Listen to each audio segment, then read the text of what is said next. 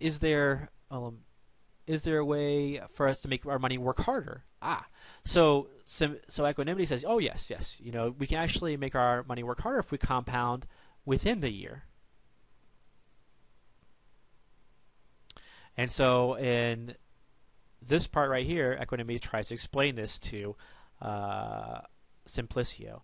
He says, look, if you compound semi-annually at 2.5%, so you do it twice in a year, you'll make even more, and you can make even more if you do it monthly. The more that you compound, basically, the more you make. And so he does this diagram here. Malfeasance steps in because it's been a while since Malfeasance has had a part. And he says, look, okay, well, if we compound this loan twice here, so every 6 months, here's what will happen. Right, so and I do it at 2.5% instead of 5%. So I do 2.5 every 6 months. In the end, it'll be nearly equivalent to 5% over the whole year. And so I take $1,000, and if I do 2.5% of 1,000, I get 25. So after 6 months, this is how much I have. And so the thousands, basically, I hit it at 2.5% and gave me 25. And then I hit it again at the end of the year, and the 1,000 gives me another 25. But I can also hit the 25, and that's going to give me 63 cents, right? That's found, look, just like taking 25 times 2.5%, so times 0.025, and that's where this, 0.623, so 63 cents comes from. And so you actually make a little bit more than you did before. Before, you made exactly this, $1,050. Now, I made 63 cents extra, so it worked a little bit harder than it did before. And so equanimity's it says, yeah, exactly, malfeasance. And here's a formula for this. So this is where our compound interest formula comes from. If we compound n times a year, we get this formula. And really just a slight modification of the formula we found before. We're just dividing by n here and multiplying t by n. And we can use this to fill in the table below. So let's do that. So to fill this table in, let's clear these out. After 1 year, right, we're compounding yearly. All we need to do is, plug in these numbers. So we have the present value, which is 1,000, left parenthesis, and then we have 1 plus 0.05. If we're compounding once a year, it's just divided by 1, and then raised to, left parenthesis, 1 times the number of years, which is also just 1. Right, so if you look here, t is always just 1 because we're just looking to see how the money's growing as we compound more and more throughout the year. And so you hit enter, and so our first answer is exactly what we'd expect it to be, $1,050. Now if we compound twice, so instead of n being 1, n will be equal to 2. Let's see what we get. So we now make those ones 2, and now we get $1,050.63. So we make an extra 63 cents if we do it semi-annually, twice a year. And then we could do it monthly. So up here, instead of a 2, we'll put a 12. So 1, and then second insert 2. So there's a 12. And then over here where there was a 2, I'll also put a 12. So second insert, I put a 1 there, so there's a 12. Hit enter, and this is my answer if I compound it monthly. So $1,051.16. So if I compound monthly, I make $1.16 more than I would if I compounded it just yearly. And finally, I can do it daily, which is 365 times a year. So second, enter. And wherever I see this 12, I'm going to put 365. So let's go back here. So 3, 6, and I need to insert a 5. And then where I see this 12, I'll put 3, 6, and I'll insert a 5. Hit enter, and out pops $1,051.27. All right, so on the next page, Simplicio says, "Oh, amazing, amazing! The more I compound interest, the more I get malfeasance. It's sort of like, and so this is sort of an analogy we're going to use to try to understand what's going on here. So throwing logs onto fire. The more logs I throw on the fire, which means the more times I compound, the hotter the fire becomes, the more money I make. I can make a fortune off of malfeasance. I could just keep on compounding and get more and more money from him." And equanimity says, "Not quite." He says, just like there's a limit to how hot a fire can get, there's also a limit to the amount of money you can squeeze out of poor malfeasance. And so Simplicio, of course, wants to know this limit, and that's what we're going to figure out in this final act. All right, so in Act 3, we're going to discover the continuous interest formula. All right, so we pick up with Simplicio trying to understand what's the most amount of money I can get from malfeasance if I continuously compound the interest. And so equanimity says, well, here, let me try to explain to you the idea that there's actually a limit to how much you can make. And so what he does, he says, think of this rope. If I have a rope and I cut it in half, right, then I have half the rope. And if I continue in this process, keep cutting the rope that I have left in half, I'll have then a fourth of a foot. Right, I cut then the other fourth and a half, so I have an eighth of a foot, and so on. What you can do is you can take these lengths and start putting them together. So I could have, just half the foot right here. Right, of course, that's going to be less than or equal to 1 foot. But then I could take, instead of just half the foot, I could take half the foot of rope and 1/4 foot of the rope, and then I'll put those together and I'll have more, but it'll still be less than or equal to 1. And I can continue on doing this. Right, I could take then 1/2, 1/4, and 1/8. It'll still be less than or equal to 1 foot. And then down here it says 1/2, 1/4, 1/8, and then a half of that, so it'll be 1/16. All right, so a half of an eighth is a 16th, and keep going. A half of a 16th is a 1/32, and so on. So you can keep adding these, different lengths of rope up together, but they'll always be less than or equal to 1 foot.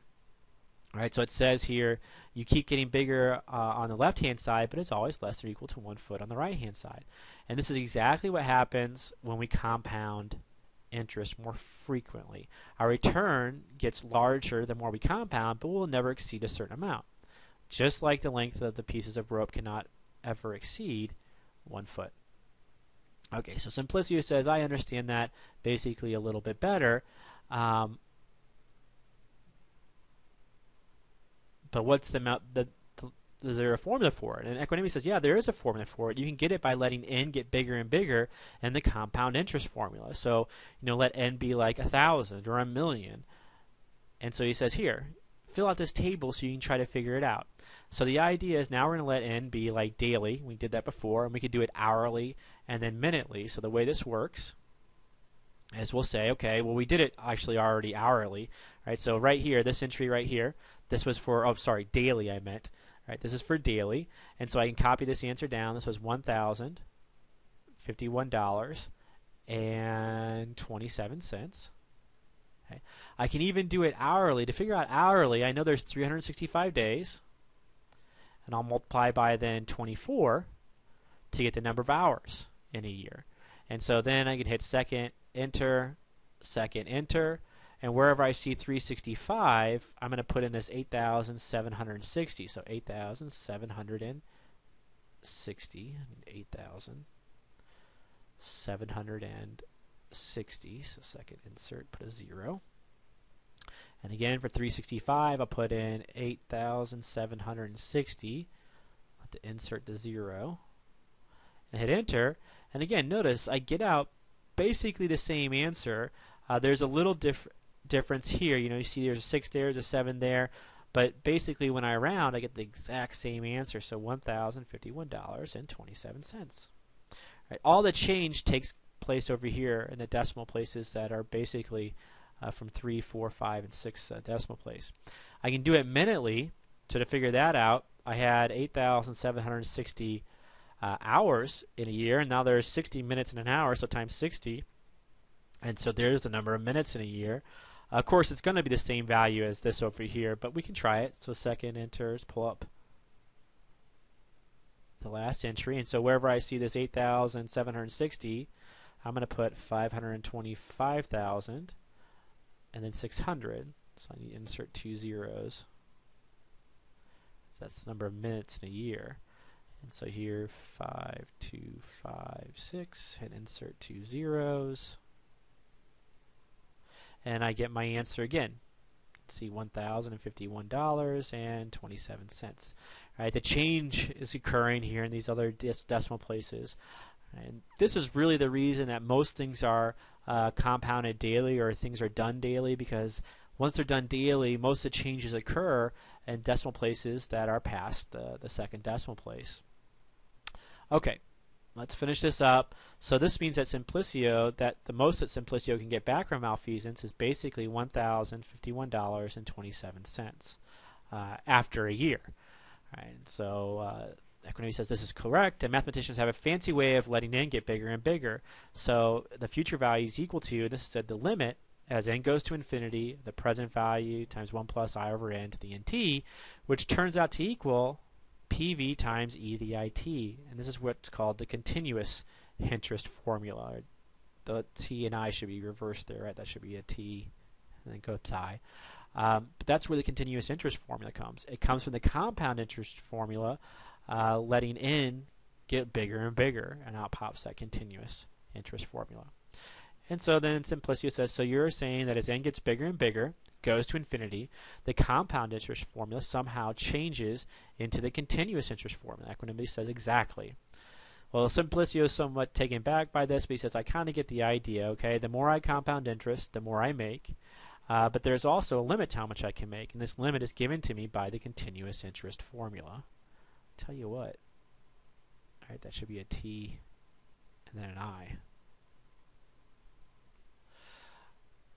All right, so then we want to fill this table out below because malfeasance says, well, do I get the loan or what? And then Simplicio says, sure, but you have to pay me back at a continuous interest rate of 5% because this is the way that he's going to get the most amount of money back. And so we have this continuous interest rate formula, right? FV is equal to PV e to the IT, and we simply just plug this in to figure out our answers.